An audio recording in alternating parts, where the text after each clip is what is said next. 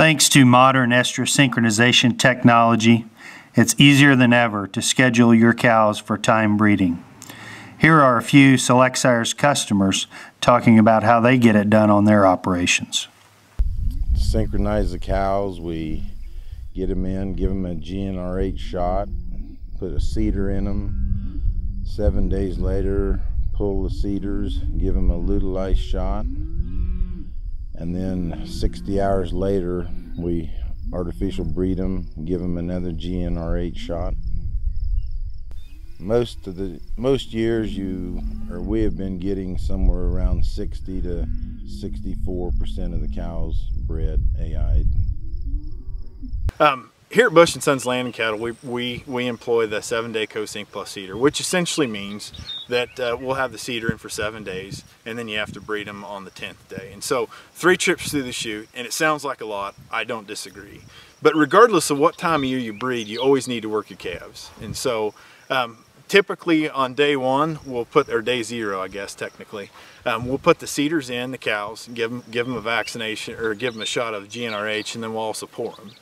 We don't vaccinate any cows around the breeding time.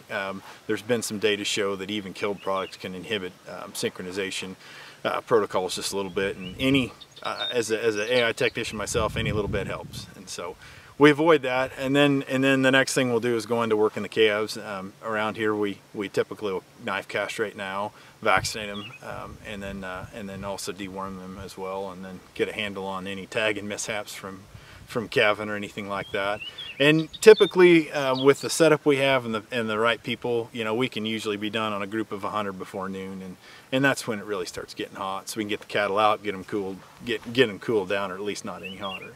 The second trip through the chute is a week later, and it's always has to be done in the evening, unfortunately. And so a lot of times, we want to time AI them 60 to 66 hours after we pull the seeder and give the shot. And so that puts us in the evening, and sometimes it can get pretty warm, but typically if you're going to start breeding at 7 in the morning, you need to be done pulling seeders and giving shots at 7 in the evening. And so you get a little cool down there, but you gather the cows then, and it's pretty easy. A lot of times we don't even need to catch cows in the chute, and so it's just a tub load at a time, and away you go. And so that usually takes less than 15 seconds a cow.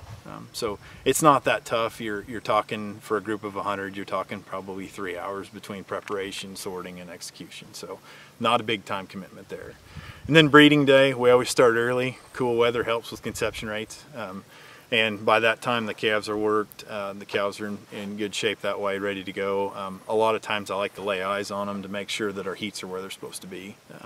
And then we'll go ahead and commence to breeding. We usually start at sunup gathering, we get them sorted, and we go right into breeding, and usually we're done 9-10:30 that morning. And so that way cattle get out, again, get a chance to cool down, that stuff, and then about 10 days later we'll kick in the cleanup bulls.